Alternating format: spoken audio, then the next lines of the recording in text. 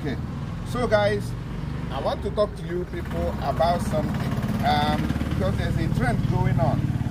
Somebody is in my DM and told me that they are WhatsApp, because we are in a group. Yeah, we are in a WhatsApp group.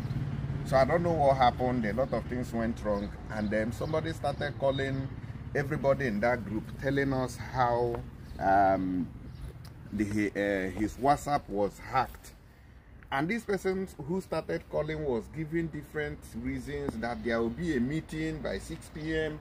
He called me one day and told me that, oh, there will be a meeting in the evening.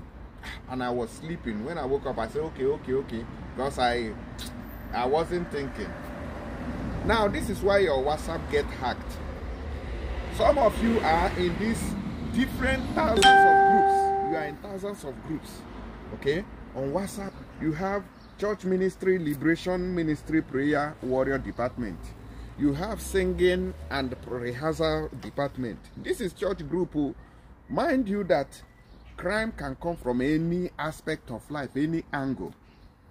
So these people who are calling you that they have meeting, because of the fact that you are in more than 1,000 groups of WhatsApp in church, even some people have different groups from different churches. You are in these groups, so you don't really know who is calling you. You don't know who is who. That is why you must limit the number of groups that you join.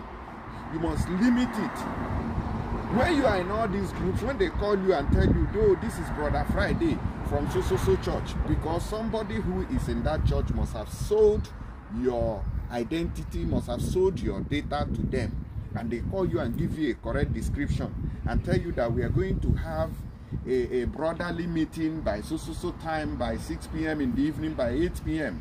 and you negligently or ignorantly agree.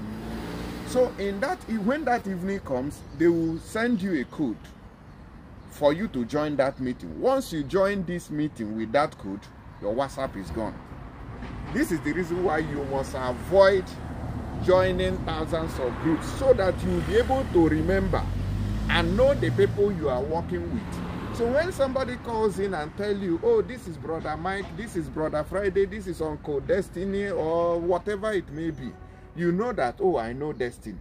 But when you have church groups like 10, 15 in your phone, only you in these groups, how will you know everybody? That's why your WhatsApp get hacked. So I'm advising you guys not to join thousands of groups or many groups because you want to please God. Because in Africa, everybody wants to please God. Oh, if they call for liberation prayer meeting, you are there.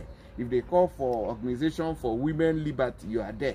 If they call for man's meeting, you are there. If they call for this one, you are there. You must not be in all these groups. Be in one group so you know what is going on. You get the point now? So if I had not known myself, this thing would have been hacked by now. My WhatsApp would have been hacked. So when they call you to send a code, do not send any code back to anybody. Help me share this video so that others can learn from what is happening. Don't let them hack your WhatsApp. I'll be giving you guys tips on all these things now, so you know what is going on. Don't play. Don't be left out.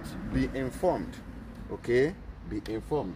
So that, okay, I think say no, and I may be the owner, so don't worry about it. Because I thought the other owner has come. So we did to own this car. So I own it. Yeah. Okay? So don't play.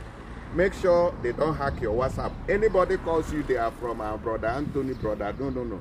Don't pick any code. Do not send any code back to them. If not, your WhatsApp will be hacked. Touch the share button to inform others. Don't pick any code, or when they call you to send back code, don't send it back to them. Let them send you more code. Okay? Peace out, guys. Thank you.